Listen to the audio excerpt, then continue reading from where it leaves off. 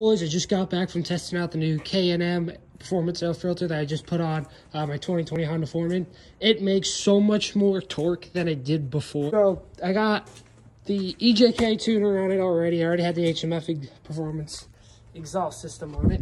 So it did up the speed to 55 mile an hour just running down the driveway. It was like hitting the rev limiter.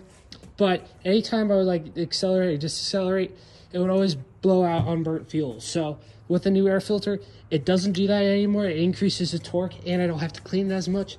So we definitely got to get one for the Rubicon. The Rubicon's over there. Here, let me just pop the lid on the Rubicon to show you of how disgusting the old one was on my four-wheeler.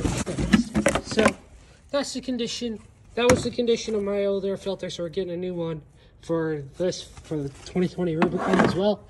So I'll probably do a video of how it improves the performance of the stock exhaust and stock ECU tune on it. And then eventually we'll probably get an RJWC crossflow for it and probably another EJK tuner for this thing. So stay tuned channel for more. I'll let you guys know of other performance spots on this. Should be coming up soon, so stay tuned to the channel.